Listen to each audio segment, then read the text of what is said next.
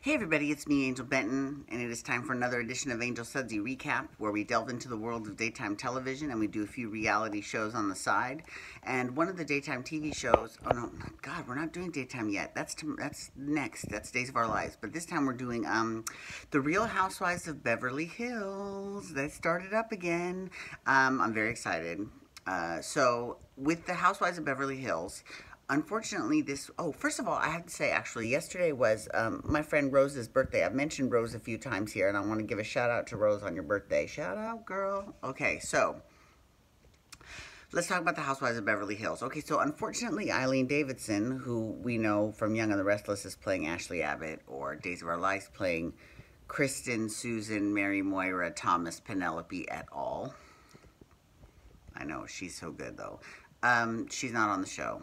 Because between filming two different series and Housewives, she just does not have time. And I get it. Girl, I get it. Trust me. So, unfortunately, we're not going to be seeing Eileen this season, but Lisa Rinna is still on the show. Kyle Richards is still on the show. Lisa Vanderpump is still on the show. Dorit came back. Erica came back. Who else? And then, we're going to see Camille every now and then, you know, which is nice. I love Camille. You know, it's so funny. If after watching season one, I never thought I would be like, I love Camille, but I do. I love Camille. Yeah. So, okay. So this episode was kind of about two things, and they were sowing seeds for another. So they did show a whole bunch of previews for this upcoming season, which looks to be totally gangbusters. I'm so excited. And basically what happened was, we got to meet the new girl. Okay, her name is Teddi Mellencamp Arroyo. And she's John Cougar Mellencamp's daughter. Now, I mistakenly thought that it was one of his ex-wives, but apparently she's his daughter. Now, this is not a slam on her looks at all. It's actually a compliment to him, because I didn't think he was old enough to have a grown-ass daughter, but he is. Wow, because that makes me feel old. You know, what's funny is that she was like, yeah, when I was 8 and 9, I didn't know. Because she was a little kid when he had his big success. And she's like, I didn't know music or what his songs were. I didn't know anything about that. And I was like, bitch, when I was 8 and 9, I sure did know Jack and Diane and Hurt So Good. I knew all kinds of John Cougar Mellencamp songs when I was 8 and 9. So, I'm sorry. I want to know why I knew? Because they played his videos on MTV constantly. And I was all about MTV. I would come home and I would watch MTV until I went to bed. I mean, MTV. That was back when they played music. So I didn't really watch a lot of episodic television because I was just obsessed with MTV. It was the best. Anywho, all right. So we met her. We met her through Dorit. And then Dorit introduced her to Lisa Vanderpump, because Teddi is a big horse person. That's a running theme on Bravo this season, is horses. Because, you know, Ariana's, you know, riding horses on Vanderpump Rules. And then on Beverly Hills Housewives, we've got Lisa, who apparently is obsessed with horses, which actually does not surprise me, because we know she's a huge animal lover. From her dog rescue she opened, Vanderpump Dogs, as well as her fight against the Yulin Dog Festival in China. So I get it. I totally get it. I mean, it makes sense then that she would be all about, you know, horses. Okay. So, anywho, so they met. They got along great. But this is kind of weird. This part where, so Kyle decides, I'm gonna throw a party for Lisa Rinna, Erica, and Dorit, because all their birthdays are within, like, days of each other. So I'm going to throw a birthday party for them in Vegas. If they want to come, that's great. If they don't want to come, that's fine, too. And Teddi was like, oh, my God, that's so funny, because my birthday's tomorrow. And they're like, what? Come with us to Vegas. Okay. So Dorit and Lisa invited Teddi to Vegas. Now, I would have at least called the host and asked if we could invite her. I mean, Kyle probably wouldn't have mattered, but she probably would have been like, yeah, bring her. But if this is not a staged trip by the producers, which it most likely is, but if it isn't, it would just, behoove everyone to have a little bit of manners and call the host and ask if you can bring someone extra. I'm just saying, especially on a trip where you've got multiple people in like hotel rooms. Like if it was just a house party and you showed up with her, that would be one thing. But this is a trip where you got like plane tickets and, and who knows, maybe Teddi paid her own way, but I mean, I don't know. It just seems like, I would have asked, to me. That was the only thing weird about that scene.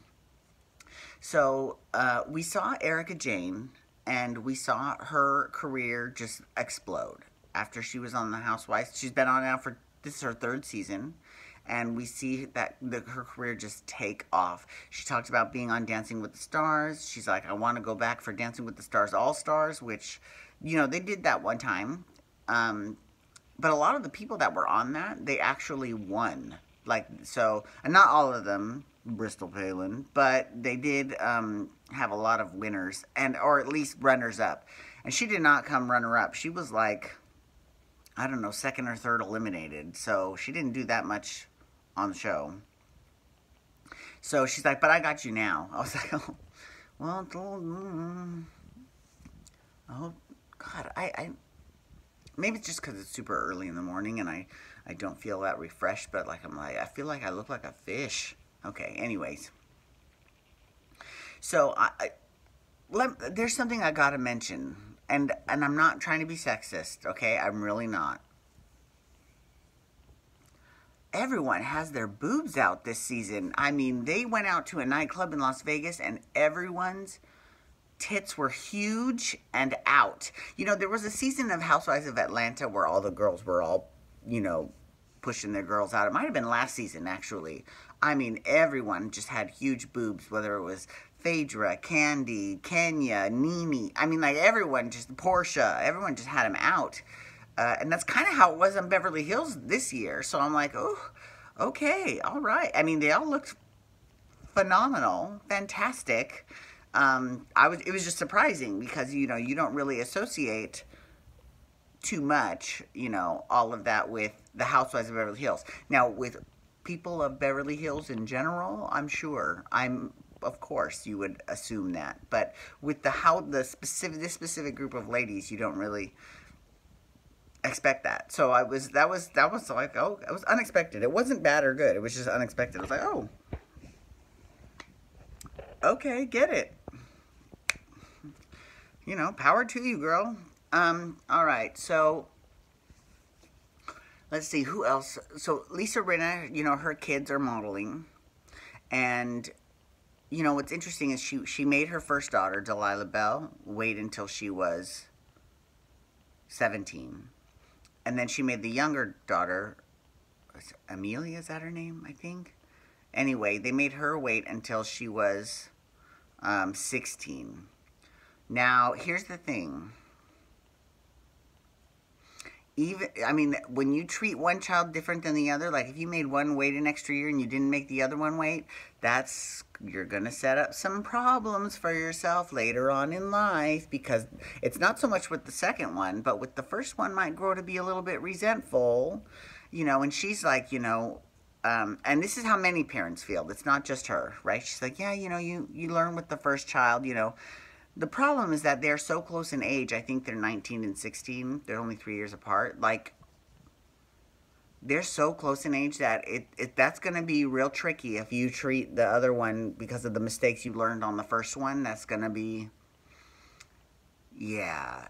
Especially if you're more strict with the first one. Like, if you're more lenient with the first one, then the younger one would resent you because, why don't I get to do the things that she does, right?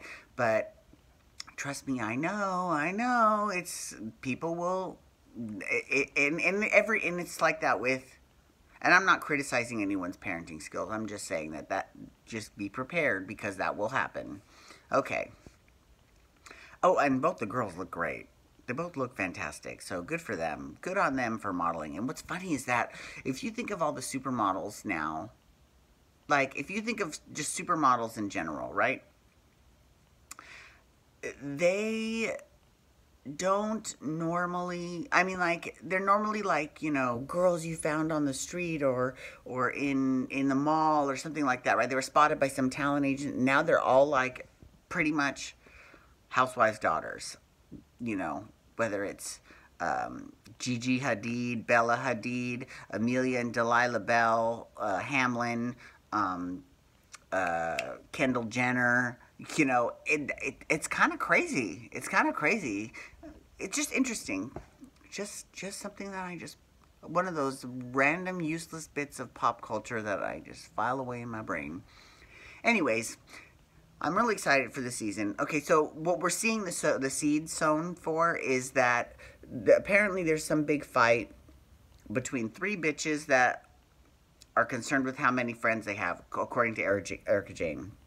So I'm assuming it's Dorit, Kyle, and Lisa get into some big three-way argument. I don't know. We'll see. I'm looking forward to the season to see how that plays out. So, but I do have to say, programming note, I might be stepping away from the Housewives of Beverly Hills just for a little bit. I know that The Amazing Race is starting soon, and I'm going to have that take the place of the Housewives of Atlanta. And then when RuPaul's Drag Race comes back at the end of January, it's going to take the place of Housewives of Beverly Hills, just until it's done. It's a much shorter season than it is for Beverly Hills, so we'll come back to the Beverly Hills Housewives. Atlanta might be done by the time Amazing Race is over. But yeah, so about Pump Rules, I'm still doing Pump Rules. And of course, you know my soaps. I'm not changing my soaps unless they get canceled.